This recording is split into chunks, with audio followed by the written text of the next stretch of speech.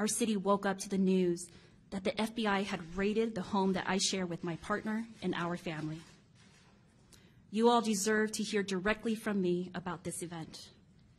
I plan to be 100% transparent and cooperate fully with this investigation. And I want to be crystal clear. I have done nothing wrong. I can tell you with confidence that this investigation is not about me.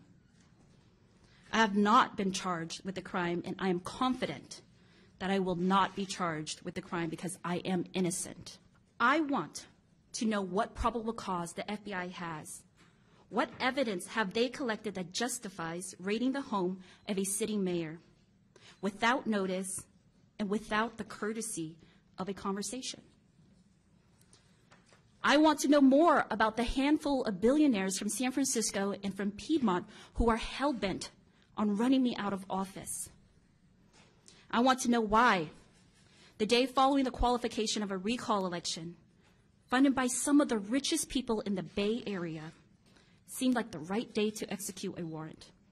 Well, guess what? I'm not going down like that. We're not going down like that.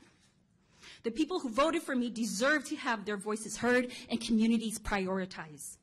I'm seeking the truth right now just as much as you all are.